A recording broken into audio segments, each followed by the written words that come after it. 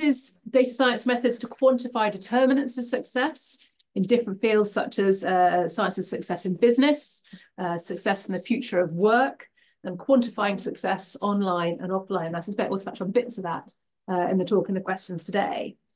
Logistically, we're going to have a talk for about 30 to 40 minutes, and then we'll have some discussion at the end. If you're joining us online, please make sure that you put your questions in the Q&A box. Those of you in the room, please, if you can save your questions till the end, and we'll do the other thing, obviously, put up your hands.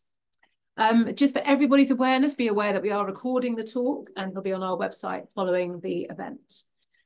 So I think with that, I guess the only thing I will note is that we will try and make sure we have the whole hour. So we probably will finish at about 10 to 3, but obviously if you need to slip out a little bit before, then please feel free to do so. But Fabian, thank you so much for doing this. I'm really, really delighted to hear your research. Thank you so much, Vicky, for the introduction. And thank you for all being here, and also people online, obviously. I'm glad to see many familiar faces, also a few unfamiliar faces, and I hope to convey to you this interesting research project and that brought about some findings we were kind of maybe intuitively thinking they might be there, but that we could now show in a quantitative manner what you can see here, that there is a certain impact of founder personalities on startup success. So before we start, thank you, Vicky, you mentioned a few words about myself, but just very briefly about this research so that you get an understanding of where this all fits in the larger research landscape. So we all know we live in a times of big data, AI, machine learning, and so on and so forth. And this is all allowing us to quantify various aspects of human interactions of the social system in a way they could have been quantified in the past in natural systems. This all is being reflected here in some way as we see the rise of novel fields called like ours, the quantification of the science of success. And you see this in various other aspects called computational social science, social data science, complex system science. This is all one kind of large interconnected field of various different aspects that all try to quantify in different ways how human interactions, how the social system works and functions in order to make it a predictive, almost natural science kind of quantitative scientific field that will reveal all these various interactions. And this is just one piece into this research field on the quantification of success. So coming to our study here, I can actually navigate. Yeah, so this is what I'm presenting to you today. Our paper has been published in October. We were very happy to see that our paper trying to understand the impact of founder personalities on success actually was successful too, in the sense that we got more than 50,000 people who kind of read or downloaded this paper. So great impact so far. And these are my co-authors. So we had Paul McCarthy from Sydney, we had Elaine also in Sydney, myself, Fabian Stefani, colleague here from the Oxford Internet Institute, and then two other researchers from Australia too, Marianne and Margaret L. kind of famous psychologists. So before we actually come to our results, I would like to ask you, as you have seen the title, the impact of founder personalities on startup success. I would like to ask you all, in your view, what do you think? What determines startup success? So what could be elements that play a role in shaping the success of a startup company? Of course, also people online, feel free to add your comments here. I would like to ask you all, what comes to your mind? Longevity. Longevity. Longevity of the founders or longevity of the company? Yeah. Of the company, yes. So in the sense that company needs some time and continues to be in business, determining success. Yes. So time element, let's say this. Any other ideas? Tom? Successful financial outcomes. Really good, yeah. So financial outcomes. And what would you have in mind there? In terms of startups, it's often a transaction, an exit process, the selling of the company. Yeah. And if that is over a certain threshold, that could probably be considered successful. So really more the definition of success. I wanted to ask you in a minute anyway, what is success? So you're saying like an exit event. Yes, so absolutely. An exit event often is being looked at as something like either the company was acquired by another company, so the founders could sell actually their shares to whoever acquired the company, or the company acquired another one, so kind of obviously is growing rapidly and taking over other firms, or the other scenario is an IPO, like the company goes public, which is the one exit scenario that most VCs, most venture capital companies would be looking at, and which is kind of traditionally looked at success. This is also the definition we used, but maybe on the kind of factors that play a role to establishing this form of success or any other form of success. What comes to your mind? Culture of the style? Can you say it again? The culture of the style? The culture of the style, yeah. So in the sense that how the companies maybe run in the beginning, yeah, absolutely. There's a lot of talk around more inclusive, more dynamic, more agile kind of project management system. This clearly is one factor. Yes. Impact. Wow. Impact. The impact to the community. Impact. Yes. So another form of also how the company could then engage with whatever they had in mind. Yes. We had a hand here. I was also going to say social impact. Social impact. Yeah. Marianne. Location of the country. Location. Yeah. In what sense? Which kind of location do you have in mind? Just from reading the paper, looking at different startups in different countries, ones in the United States, you can see, are they in a rural area, a more urban area? How does that affect being able to get their product out? Yes, yes, absolutely. So where is the company based? And there was one more hand, I believe, yeah? IP. Intellectual. Mm-hmm. So in the sense of what did they actually develop, right? What is it that they produced? But it could be quantified via patents. Yes. Or other means and identify it as a innovative, first of its kind idea. Yes, absolutely. So we're hearing there is a various number of different aspects that all need to be taken into consideration in some aspect, in one or the other aspect. So we have clearly something related to what is the company actually producing? What kind of impact might they have? What is it related to the leadership style maybe within the company, or we heard about financial outcomes, but also I would like to say the financial endowment, the access to financial means, all of this may be accumulated in the sense that company being in different locations, having access to different ecosystems might all play a role. And this actually needs to be taken into consideration. And with regards to success, we heard about impact, the social effect a company might have on the community, the financial output in terms of revenue, or these exit event. This is again the definition we used. And here we want to just briefly look at, from the data set we have been looking at, what are kind of traditional determinants of success and how do they vary across these various dimensions. So just looking at the geographical component, what we see here is countries in different shades. Darker green means share of successful companies is higher. Lighter green means lower share of successful companies. And little surprise, we see quite a bit of clustering, quite a bit of inequality there across the globe, which is partly obviously also due to the very data set we have used, which is a US-based company that lists all these various startups. But clearly we see the US as leading, which isn't surprising to us in the sense that Silicon Valley is in the US, and obviously the whole venture capital startup ecosystem really comes from there. But there's a few other countries, of course, Western Europe, North and Central Europe. We have India here particularly pronounced in this particular data set, as well as other countries in Asia. Not much data being covered, unfortunately, from Global South countries. This is a limitation that our study has, and that all these analysis of startup ecosystems obviously have. There is just much less data available, unfortunately, and the bias that needs to be addressed too. On the other hand, obviously, something we haven't talked about so far is the industry. So there's various different fields in which you could be active, obviously, with your startup company, independently of which technologies you might apply.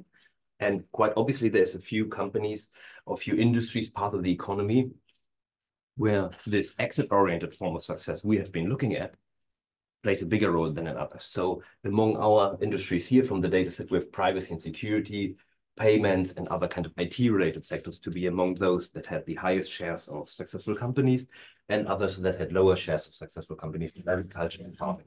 This could also just reflect not the fact that companies in these sectors are not successful in any way. This is not what we want to imply, but obviously maybe exit scenarios might play a lower role in these kind of industries. And another one, we heard about longevity, maybe of the founders, but clearly, definitely also for the companies themselves. So there is different market environments. So companies that have been founded in the early years of our observation period, that is in the 90s and early 2000s, they might have had less competition for venture capital. So there is clearer, higher share of companies that have been successful in this time. Also, obviously, they had just more time to become successful. Obviously, it takes some time until you will have had an impact in your market, have had the time to develop all these various patterns. So this is traditional measures that have been looked at.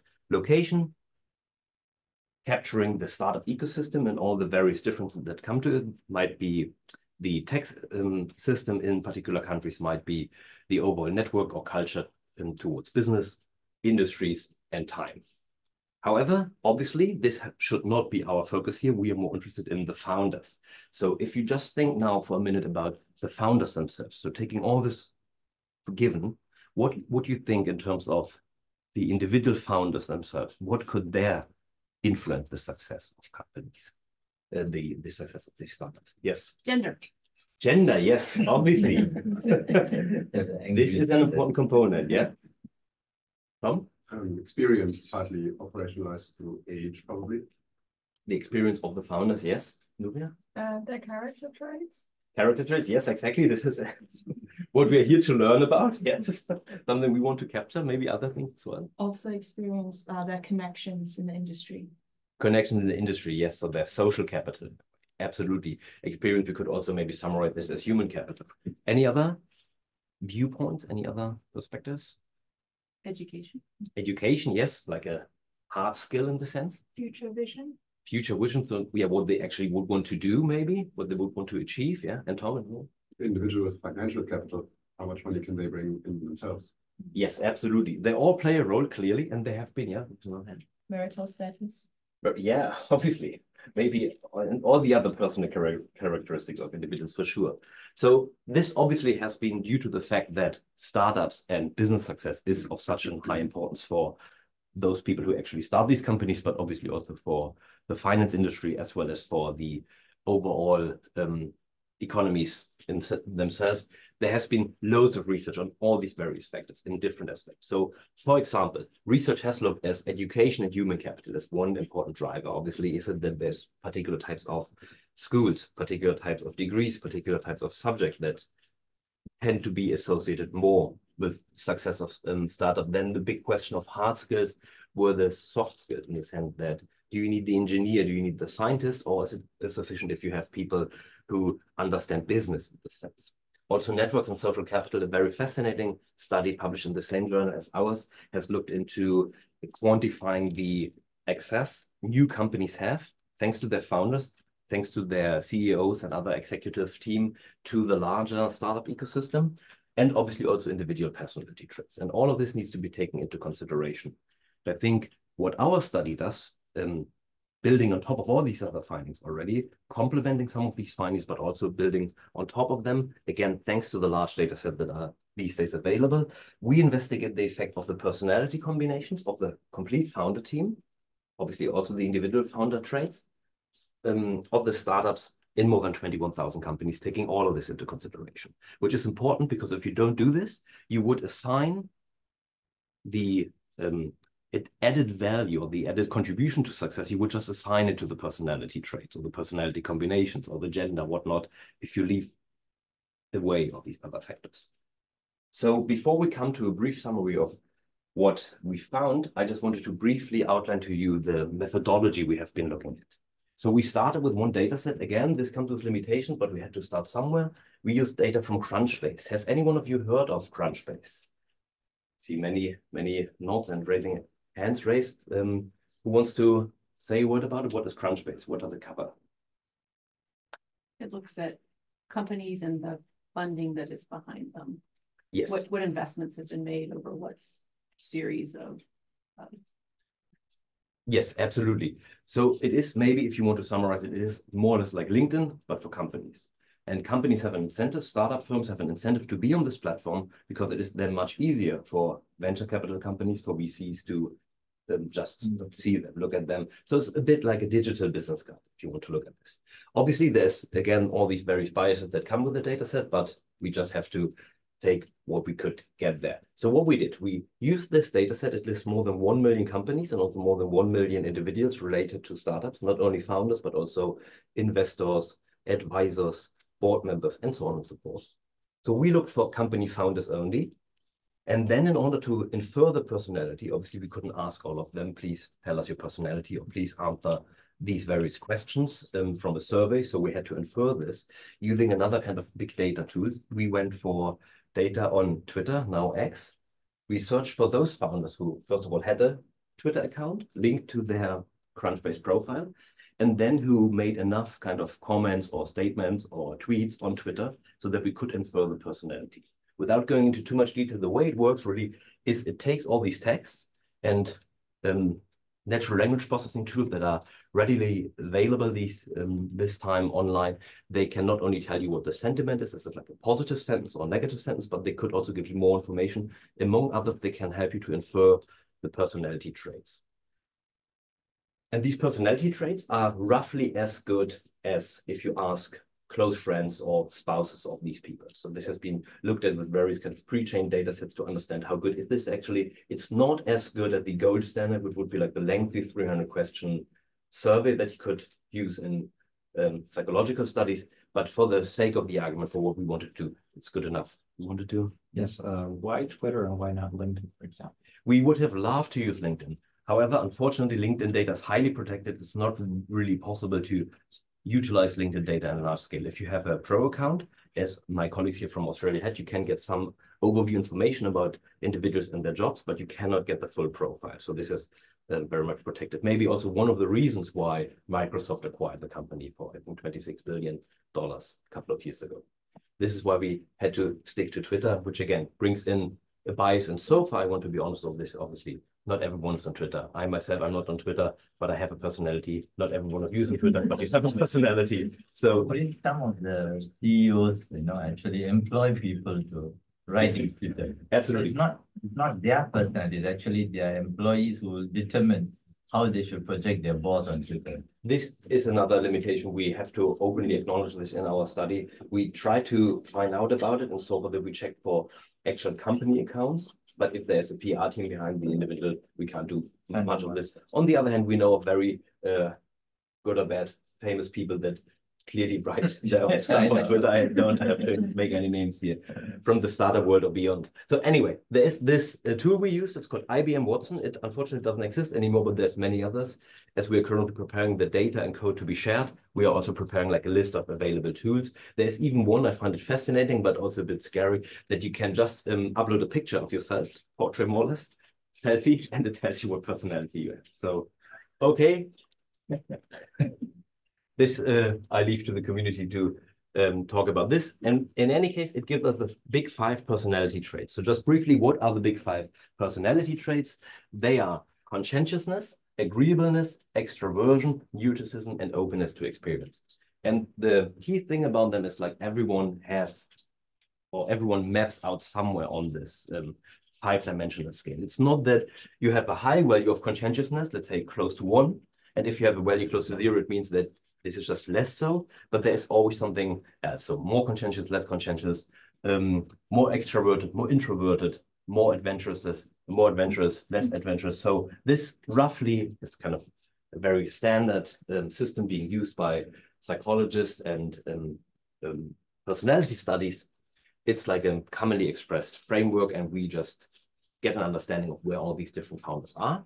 Then we use this data plus all the other things we just talked about very importantly to not incorrectly assigning personality traits that just so coincide maybe with location or coincide with other factors, so that we can actually correctly assign the value of personality to startup success. And just briefly, one more word before we come to our findings on the data collection pipeline, in order to just show to you it was a lot of data wrangling in here. So again, we talked about more than 1 million people on Crunchbase, but in the end, we had roughly 32,000 founders and a bit more data wrangling, removing of duplicates, removing of missing information. And we ended up in the end with 21,000 companies and 25,000 founders that we could utilize for our study. And now I would like to come to the findings, but before that, any questions? Yes. I just wonder how you control for the impact of the funder or of the founders on the startup, because there's no control, right? Like you can't have a like counterfactual where there is no founder, and this is the end, the result of the startup without the founder, and then here is the same startup with the founder. So then how do you say that this is where the founder comes in? And Absolutely, good question. So obviously in a best case scenario, we would do something like a clinical trial where we randomly assign people to start a company or don't start a company, and everything else being equal, we could just say, our random assignment will then the one causing these various different outcomes. So personality was actually the cause. We can't do this here. This is like common among all the social sciences. You are often stuck to observational data as we are here. And in order to correct for this, or in order to get any kind of meaningful inferences, we use statistical software, statistical tools, the linear regression model, which allows actually to look into these various correlations and tries to assess kind of the additional value. But obviously, you're absolutely right. It is not the same as if it was an experiment. This is unfortunately not possible here. There's a few ways around it for kind of causal inference. We are not deploying this here. We don't want to overstretch the interpretation. Obviously, all correlational. And I also have to say, we gathered this data when the companies already existed. But the main argument here is that the personality largely stays constant throughout adulthood. There is a few kind of events like traumatic events or significant life events could change the personality. One thing that also changes personality, often for the better, is therapy. We don't know how far many of these founders were engaged in any of this. So we assume personality stays constant. So we can take current data, and then we use only information for the company success measures that have been available by the day the company was founded. Obviously, we would not want to look into any data point that became available later, because this would then bias our results. So now coming to the, one more question here. Yeah, sorry. Why did you decide specifically for Big Five and not, for example, NDTI or whatever else? And for two reasons. One is the Big Five are like a standard measure, so kind of agreed, and loads of research has shown over and over again that they are important metrics of personality.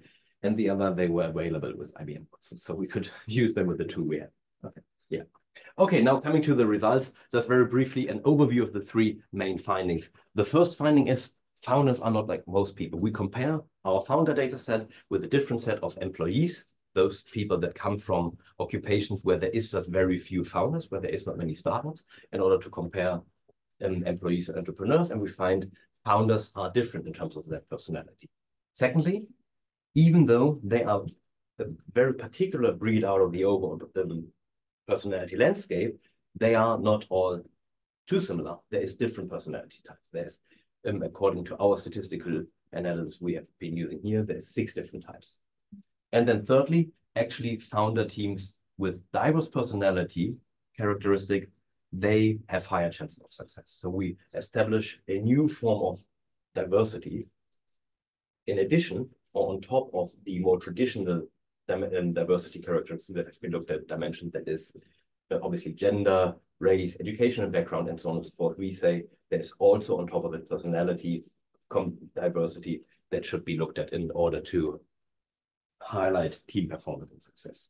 And now I would just go through these results with you one by one. So the first finding, founders are not like most people. What we do here on the left-hand side, we compare this data set of entrepreneurs, the darker shaded distribution, versus employees, which is these lighter shaded distribution, among our 5 personality traits, or among important dimensions here. And what you see is the distribution covers all the complete scale from 0 to 1. And obviously, the personalities of founders are also distributed among this whole space, but in contrast to our employees, we see oftentimes they rather kind of cluster here to the extremes. So to summarize, founders tend to be more open, more adventurous. They seem to be less modest, so very ambitious people. They have high activity levels, less anxiety, and are relatively trustworthy people in comparison to the overall population, which, no surprise, covers all of these various aspects to some extent. And indeed, just utilizing the personality data, nothing else. So we just use these personality facets, which is, I want to say, the big 5 traits come with in total 30 facets. So 30 different variables are grouped into these 5 big categories. Just utilizing this information, we can train a machine learning model that can tell us whether a person is an employee or an entrepreneur with more than 80% accuracy. So something that we thought is pretty cool and interesting finding. So clearly, personality and your choice of becoming an entrepreneur seems to be in some way associated with one another.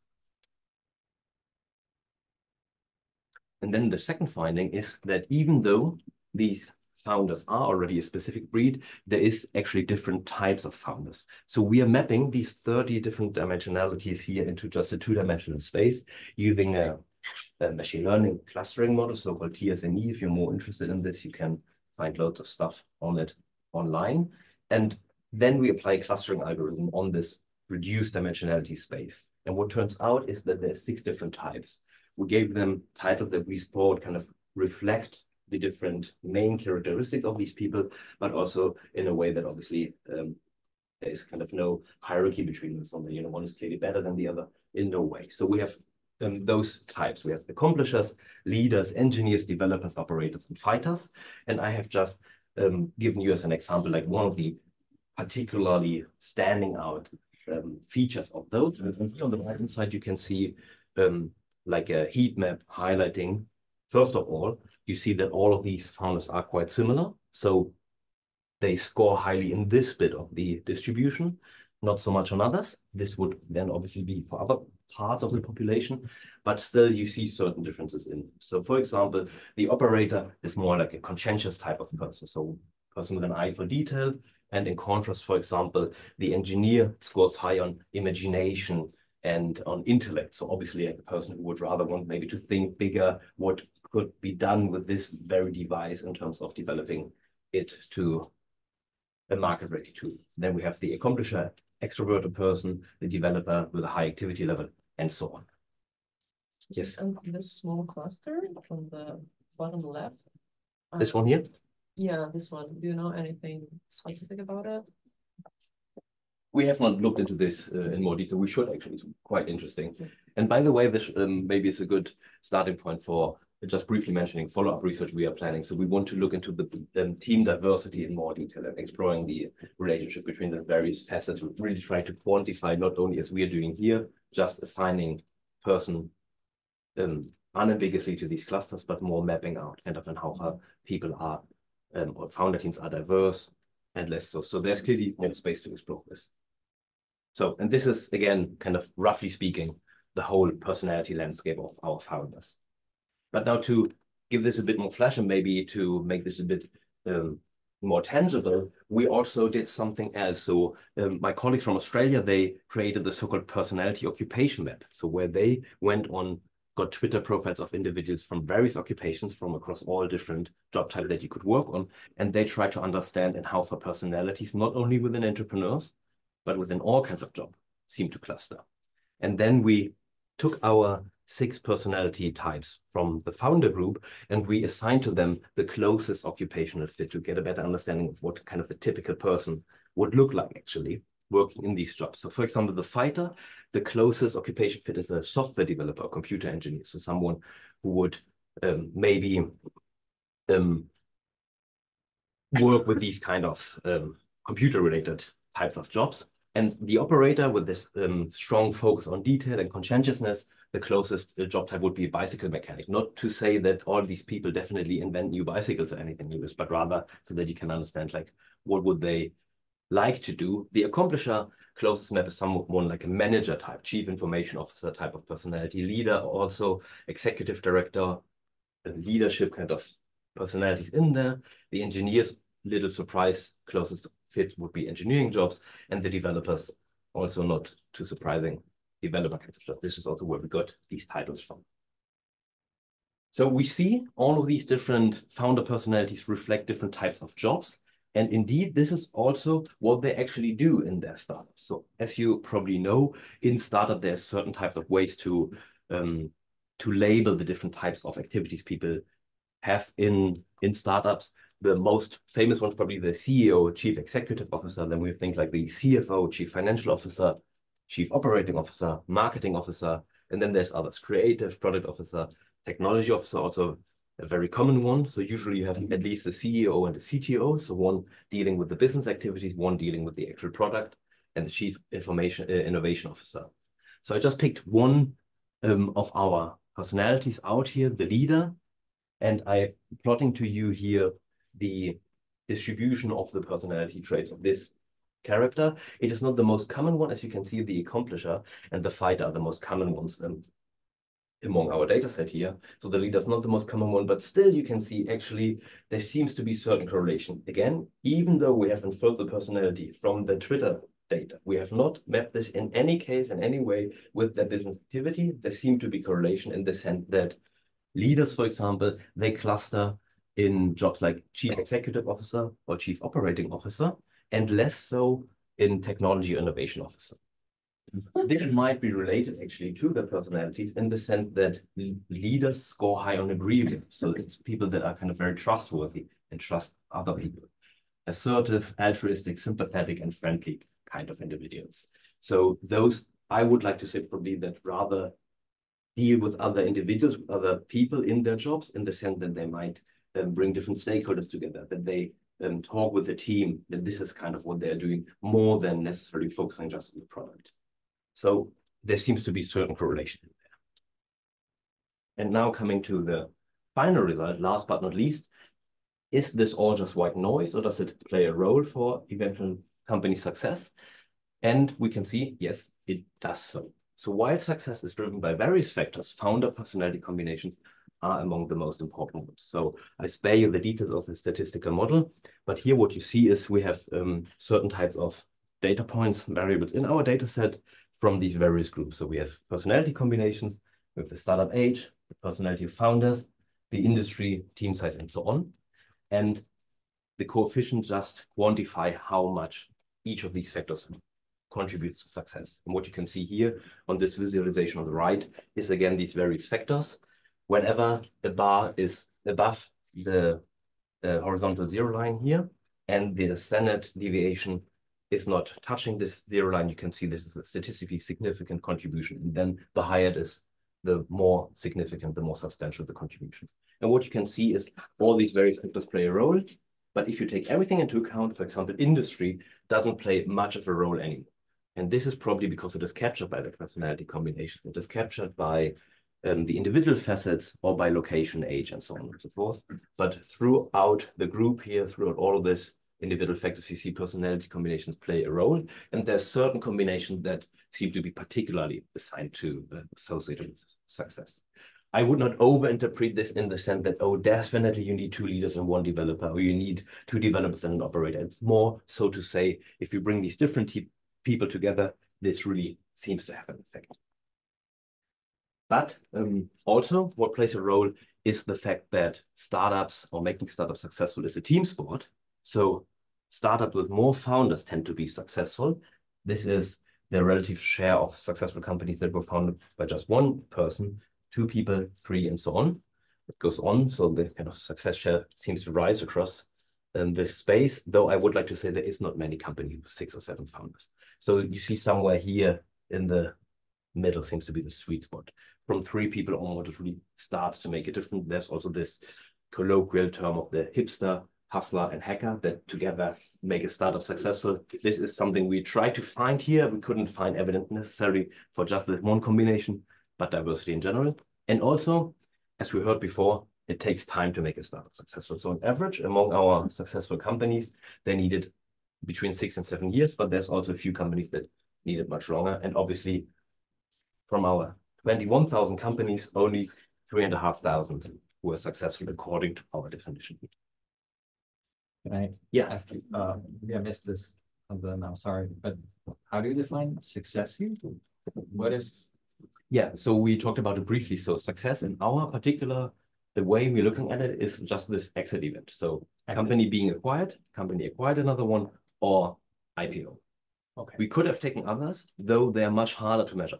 For example, one that would come to mind is survival. Is the company still active after some time? Great variable, I think, would be absolutely valid to use this, though it is easy to look for whether the company is still being active, but it's much harder to say this company is not active. Because if your company goes bust, would you actually delete the Crunchbase profile? Would you delete the LinkedIn profile? We would have doubts on this, so we thought we'd take a more specific definition, but clearly others would have been applicable. If these companies were more like publicly listed companies, where there's a lot of reporting going on, you would look into revenue, profits, costs, whatnot. Unfortunately, this kind of financial data is hardly available for startup companies. Okay, so this means that 6.3 to 3 years means that companies is acquired or it was Yeah, acquired? this means like on average among these 3,500 companies, out of our 21,000 companies that were successful, they on average needed between 6 and 7 years to get into one of these exit events. Okay. Yes. So for the unsuccessful firms, did you compare between a successful one and unsuccessful one, and maybe like use machine learning to predict if the founders are of certain personality type? You're spoiling the result on this slide. This is exactly what we were doing here. So we're comparing the personality traits of the whole founder team between successful and unsuccessful companies. Again, I want to say no success doesn't mean this is kind of failed company in any sense. It's just a company that didn't have an exit event. Again, follow-up research is clearly needed to build on top of this. But what we're doing here is we look at the percentiles of the personality domain among the founder teams, and we are measuring the maximum value. We're not taking the average for the fact that an average doesn't make sense. Let's say the three of us start a company and we have different conscientiousness values, 0, 0.5, 1. Then taking the average 0.5 doesn't make sense because in this particular case, you would have the 0.5 value, but the two others of us not. So you would need to take the maximum value to reflect this is the characteristic that this one person actually has from the team. So we look at the big 5 dimensions here: agreeableness, conscientiousness, extraversion, emotional stability, that is anxiety in this particular case, and openness. And we compare in green the distribution of the successful companies and in red the distribution of the unsuccessful companies. And what you can see is, just by this very broad comparison here, not all of these seem to be necessarily statistically significant. Again, this here is obviously not controlling for all the other factors, but a few really seem to play a role or seem to have larger differences. So we see that the founder team of successful companies has someone on board who's very conscientious, in contrast to those who were not successful. They have someone extroverted in the team, in contrast to someone else who is kind of maybe less extroverted, and there's less anxious people in the board. And then again, this comes down to the fact that if we look into the odds ratio, that is the added probability of becoming successful, we see that in comparison to the baseline model, which in this particular case would be a company started by just one founder of accomplisher type, we see that combinations of, for example, 2 leaders and a developer could be up to 12, 13 times as successful. So really personality plays a role. Different personality combinations seem to be relevant. And our reasoning behind this is that obviously as having a startup and navigating the startup through all these various pitfalls and all these various traps that might lie there across the board, across your journey, it is important to have someone on board who can deal with these very things. So you need someone who can talk to external stakeholders. You need someone who can actually do the product development and all these various other complex activities. So this is why we are saying personality diversity matters. And just one brief outline into how good is our model actually. So we're comparing it here with a random draw baseline model. So we're not just saying this plays a role, because we obviously would need to compare to something else. And maybe a bit naive, but actually often applied strategy would just to randomly invest in companies. This is often what venture capital firms do. They just bet on various companies and hope that a few of them actually become successful. So how good would be a model that just randomly picked companies from our data set? It would have 15% accuracy. So we would then be able to identify out of 100 eventual successful companies, 15 out of them. And in contrast to this, our model has a recall accuracy of 37%. That means, I made an example here, so out of 100 eventually successful companies, our model would identify 37 of them, just utilizing data that was available by the day the company was founded, plus personality information and combinations compared to a baseline model. So if you invested into kind of this standard portfolio, for example, you would have 133 successful companies in your portfolio at the end. And in comparison, we would have 319 here with our data set. But I don't want to hide from you, there's also other factors. We are training all of this on historical data, so we use observational data. So there's loads of historical biases in there. We heard about gender, for example, gender playing a role in the sense that clearly there's different personality types associated with it. There's also different viewpoints and experiences coming with it. And one analysis we have in the supplementary information of our paper is we also added gender as we have it here. And it looks like the performance of the predictive model becomes better. Yes, it becomes better, but unfortunately, exactly in the way we wouldn't want it to happen. This is because of historical biases in the data.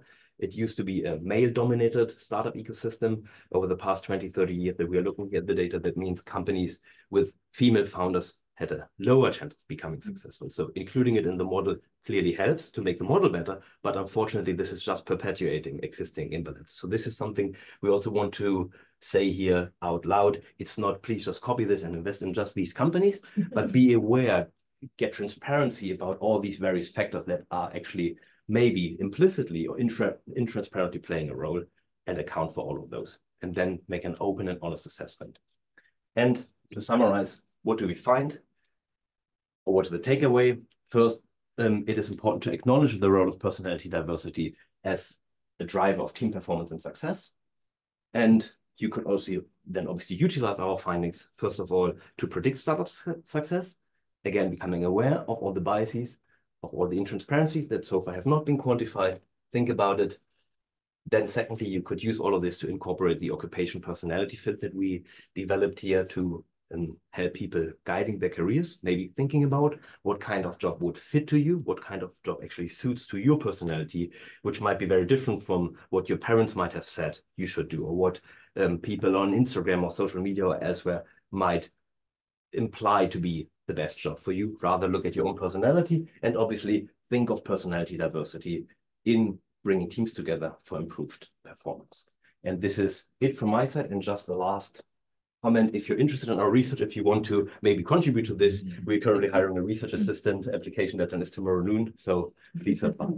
Thank you very much for your attention.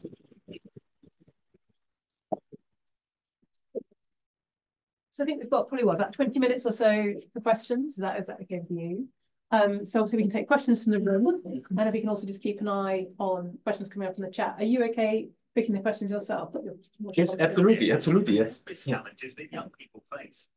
And with the job market that's changing fast. There you go. So there's a summary of. There is. I'm not sure what I clicked there on your talk, but anyway.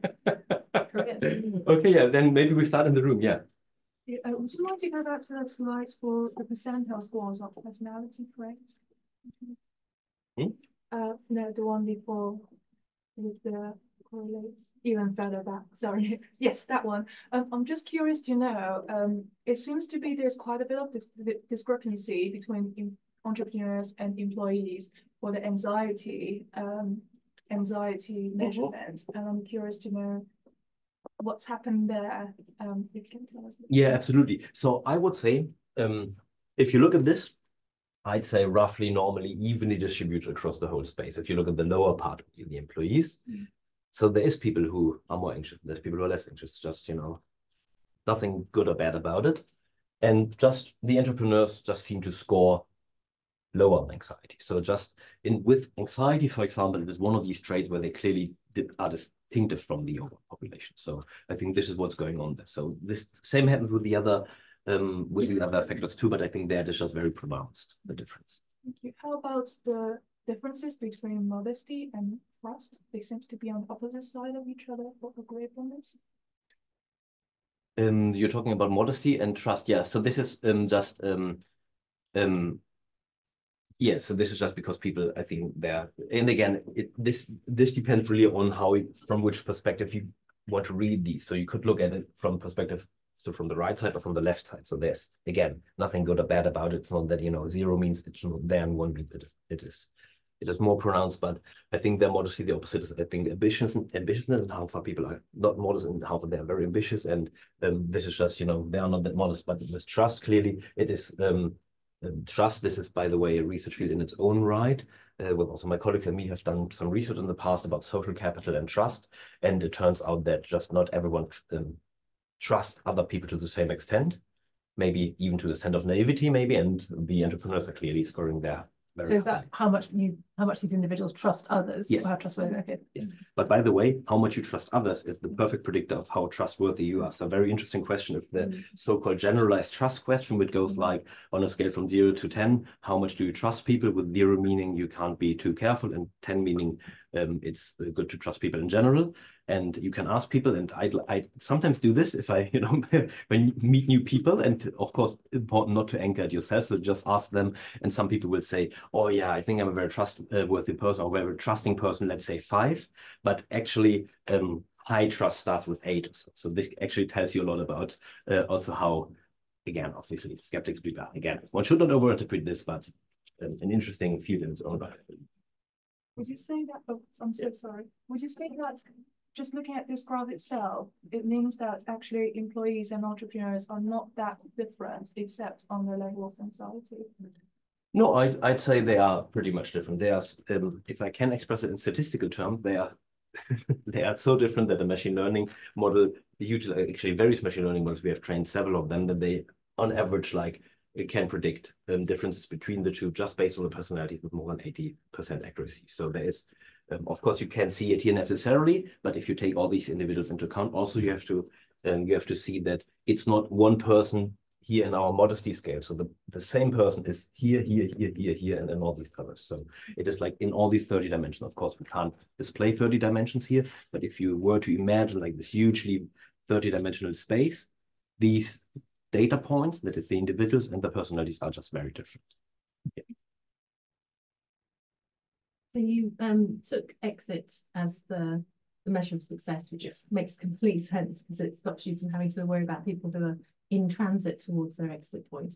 But for those sorts of companies, say charities, or what bankers would call the living dead, those ones that have social impact, that have longevity in terms of their dynasty, but they're producing a product that everyone wants and everybody's happy with. What's your hypothesis with regards to those kinds of people that start those kind, whether it's charity or something that doesn't want to exit and make a lot of money? Yeah. What would your hypothesis be about that personality grouping?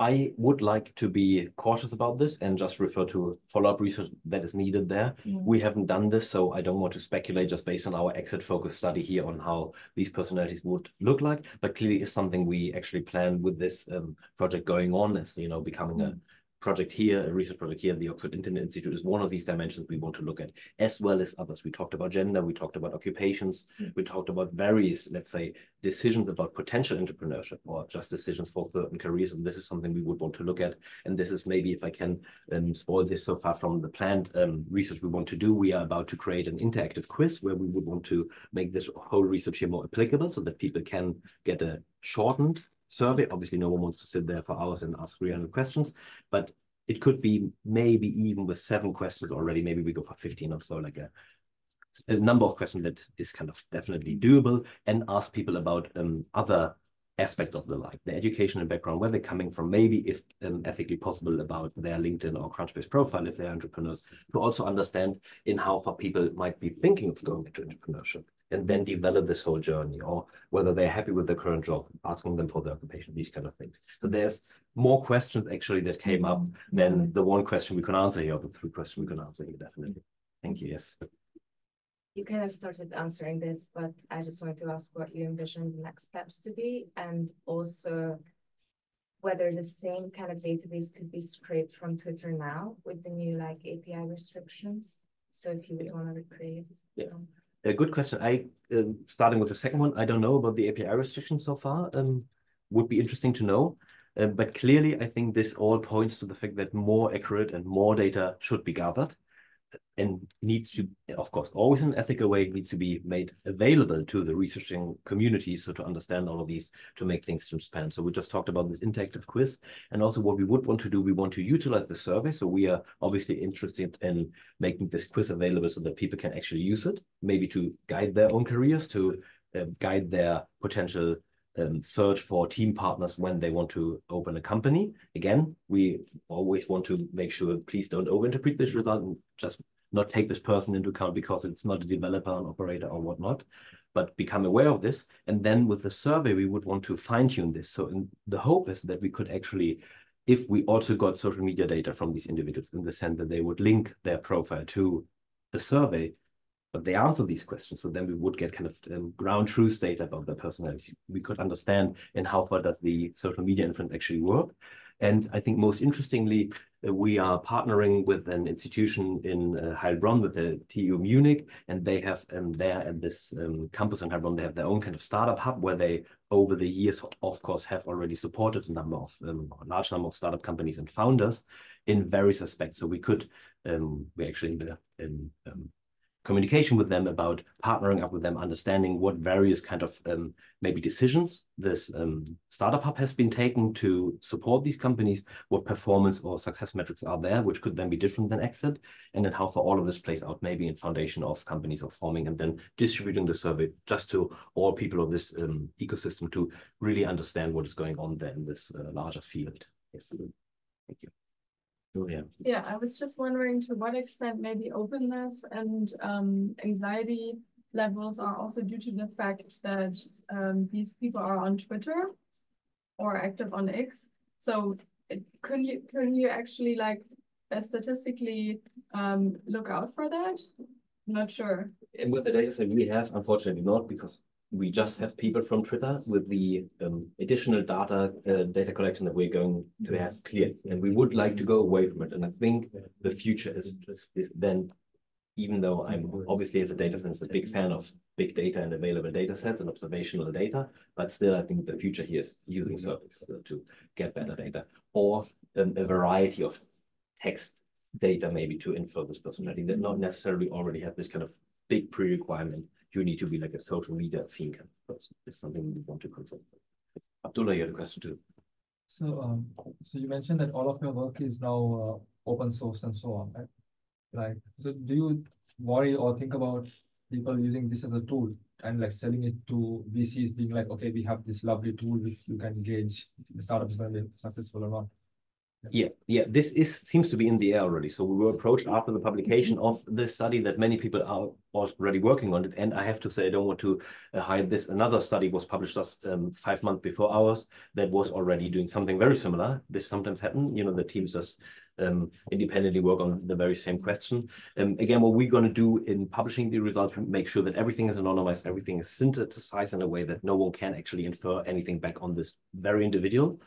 But at the same time, we just also want to support the replicability of the findings here and open science in general. So clearly people could use this, and this is something we would want to encourage. Of course, we as researchers, as scientists, cannot do more than just claiming and stating in our paper, these are all the various biases, these is all the remarks that are important to keep in mind. But I think the technology is out there. It just so happened that researchers were the first in this case to publish it. And from what we have heard, that the startup that approach us, I don't know, maybe this is a very biased sample, and those who are already applying this, or the VCs, they haven't been in touch. But from my feeling from these various conversations we had with VCs is that so far, even though think about how much money is involved in all this and kind of how important it is to be perform better than your competitors, it seems to be not that data driven yet. Just because probably there's a big labor shortage with regards to data scientists, and there is not that many people actually available who would then maybe in an environment like a VC necessarily apply their skills, as there's plenty of other job opportunities. So from what we heard, there is more a few Excel spreadsheets and people, let's say, triangulating, let's say, being informed by data rather than necessarily doing data science there. But this is clearly on the rise, yeah. Shameless plug on this point, if I may. Oxford Seed Fund here, and we're very interested in this kind of stuff. So also, if you're looking for funding, please come in with us. Thank you. Any online questions? Yeah, online questions. Yeah, there's a few comments here. Let me just check them. So we have, if you have any questions, please add them. How important is having a founders agreement where there are at least 2 or more co-founders key to long-term success of a startup? I think agreement. What does agreement mean? Agreeableness. Then we just showed this. Last theme in the research. Would there be research on this webinar available somewhere? Record, yeah, record you said is available, right? Yes, it'll be put on the OI website, and I think anybody who signed up will be notified when it goes out. Okay, so record will be available. I was answered already, and then thanks. So no more questions. Yeah, well, yeah. Sorry. Were you able to have interviews with some of these founders to, I don't know, like verify those traits that you have listed? And when you have those interviews, like, what kind of questions do you ask to that kind of tease out, like, are they actually inventors? Because so as we had talked about the seed fund, we are the student-led venture capital fund here, and we invest in very early stage. And so a lot of the emphasis is on founders. I think it's very difficult in practice for us to actually figure out, are these founders adventurous or less anxious for the qualities that you have listed? In your interactions with the co-founders, like what are some of the things that you asked and you're able to like tease out those traits? Yeah, this is I want to be honest. Obviously, this is for our follow-up research now, interacting with this actual kind of startup hub and with the people around this. So this is what we want to find out based on the survey. Again, here we had to use the data that was available. So chances, if we, let's say, work with one particular organization, to have many people from this group covered would be relatively low, given that it's like a global data set that we looked at. So this is something we want to understand. But I want to clearly say again that I think it would be very important if one wanted to apply this in supporting certain founders and others. I would first of all say, use it as a tool to guide, to inform more than you will not be successful. This is not, this would then be exactly the wrong interpretation that has been applied a lot in finance. You have heard probably about these kind of mortgage and credit default systems, where obviously loads of things are at play, all these biases. The same with policing. If you send more policemen to areas where you suspect predictively that there's a lot of crime going on, you will find a lot of crime because people will just start searching for it. So one needs to be very careful not to mix up cause and effect. Also, one reason why we haven't looked and why we haven't done any of these causal inference, because I think they give a wrong impression of what's actually going on. It is correlational, but it is important then to become aware of this. And maybe while you start a company, not just say, yeah, you know what, we all studied together in the same business school, or we studied together in the same engineering class, or I take an engineer, I take a business person to it, but rather also think, hey, what are the different types of personalities, maybe utilizing this occupation map that is to be published soon, to understand this is the kind of processes I as a person would like to deal with, because in a startup, you will find all of them. Obviously, at various stages of your startup, you will have more or less of them. When you just start the company, maybe just the 3 people of you, so you just need to talk with 2 others, but in the future, then you might have a leading role. This is something actually we talked about, we heard about already, that some people have difficulty then to transition from this, let's say, more operative role, actually working with the product and bringing it to market, and then to transition more to a manager role. So this is the thing where the breaking points come in, where we would hope to find out more about how all of this goes together. Yeah, thank you. Yes, do we have time? I think we have to come to an end, right? In the next. I think probably have one more question. Maybe. One more question, then the last word. I'll ask you the question founders are getting asked too many times.